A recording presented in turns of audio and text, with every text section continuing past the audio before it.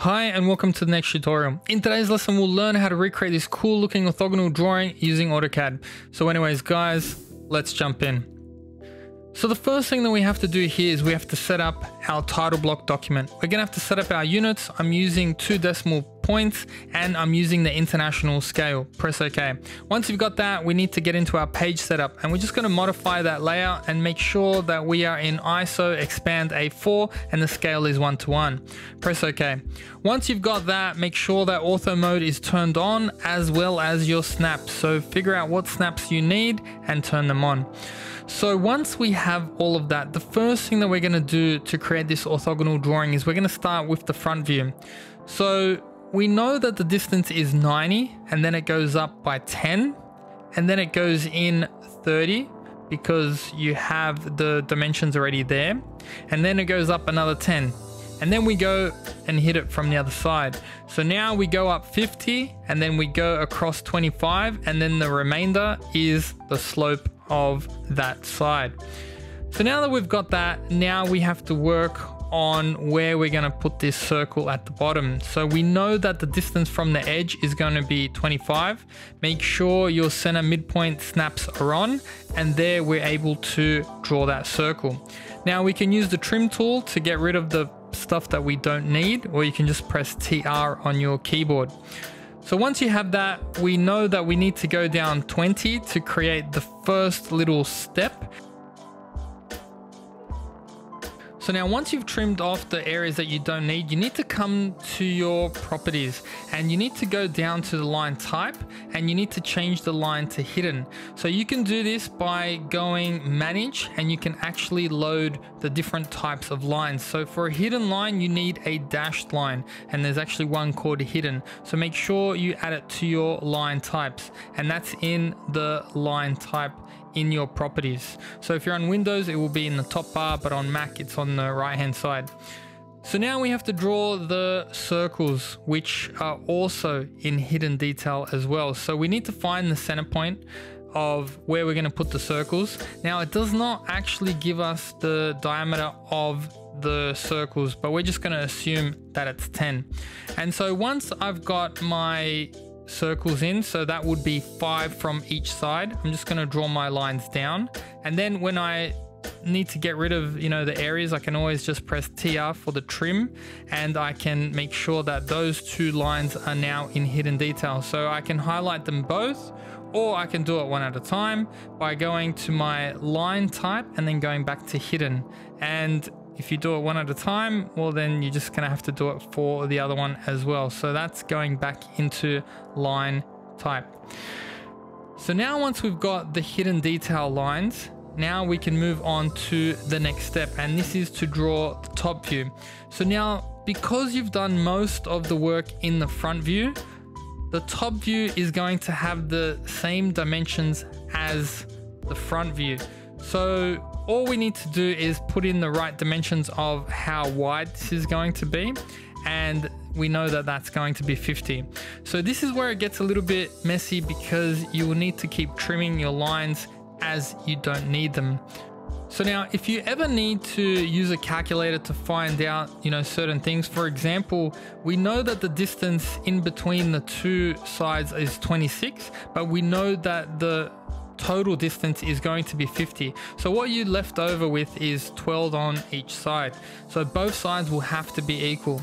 So now I've just marked up those 2 sides and I've drawn the line across. And then what I'm going to do is I'm going to grab the information from the front view and then I'm just going to drag it up until it corresponds with the top view. And then the stuff that you don't need, you can always trim or delete.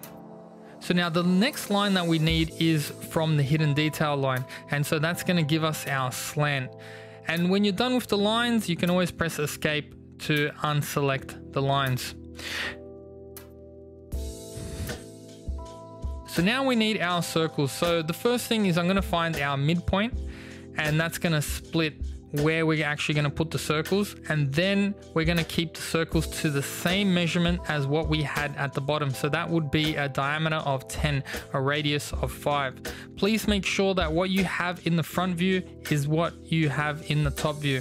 Then once you're done, all you can do is you can trim away the parts of the diagram that you don't need, and you can get to trim by pressing TR. Now you can click on the actual line, or you can click and drag, and maybe that will be faster for you. So now this is where it gets a little bit tricky, because if you don't get the right trims done, then the drawing will look not complete. So you have to make sure you spend a little bit of time there. And if you're missing any other lines, for example, like this line here, which is also going to be hidden detail, because this is the circle or the semicircle that goes underneath the whole design, then you have to put that in as well. So we don't need all these lines, but we do need these lines from here, and this will all be hidden detail. So again, we'll have to go to our line type and we'll have to change it to hidden. Cool. So now that we've got that, now we can worry about the rest of the diagram. So now we're going to move to the side view. And again, it's going to be a similar process. We are going to use the actual dimensions that we already have. So we already know the height from the front view. And then all we need to put in is the other details which we can get from this drawing. So you can see here that we've got the width here, and now we need to fill in with the rest of our stuff. So now we're going to be looking at that front lip where the two circles are actually sitting. So we need to put that line in, and then we need to add the other lines as well. Now there's also going to be hidden detail in this section as well, because again, that semicircle that goes from underneath will also be there. And also we're going to have to cut the shape from the top to make sure that we can actually see those two side components. So when you're done, it's the same principle. You can just trim away the sections that you don't need. And now what we're going to do is we're just going to go in and draw the side lines. So we know from the top view that that dimension is 12. And so we just have to go in 12, and then we can draw our lines down. Now you won't see any of those cuts in there, so you will have to trim away those pieces on those two side panels. So now once we've got that, we just need to connect the middle part, because there's a little bit of height in that, and then we just need to trim away the sections that we don't need. So that will create it looks nearly like a U. Now the other thing that we need to do is we need to put our circles back in, and they will be in hidden detail because we will not see them from this view. So again, we've gone with a measurement of a diameter of 10. So that will be 5 either side of the center point. So the center point that we're using is in line with the two side pieces as well, and you just have to make sure that you go 5 either side of that. And so once you have all of them, then what you can do is you can make sure that you highlight them all, and then go to the line type and make sure that they are hidden. And once you got that, that's looking pretty cool. So now we can start to finish off the drawing. So we just need to trim away the areas that we don't need. So if you created any more lines, then you can go and do that. Now we're just testing here for where that line for the semicircle goes, and that's already from the other line that's coming over from that front view. So you don't have to even make it hidden because you can't see it.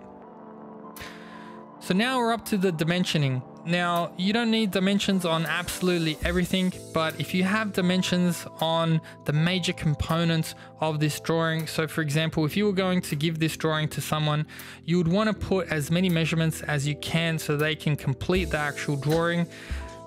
But look, a rough guide would be to do at least 3 different measurements on either, like on all of the shapes. So maybe do some on the top view, some on the front view, some on the side view. Make sure that your circles have the center mark as well. And if you are going to put any diameters or radiuses, then you can list that down as well. So once you've got everything, like I said, make sure that you have the center marks on the circle. Then you can go and change the date and put today's date or whenever you completed this drawing. You can change the name. You can also change the title to orthogonal drawing, and you can also change the drawing number. Once you're happy with your drawing, then you can export it by going to the little A symbol and then just going export to PDF, and that will give you a high quality PDF. So anyways guys, that's about it for this short tutorial on how to create an orthogonal drawing. Thanks for watching. I hope you learned something, and I'll see you guys next time.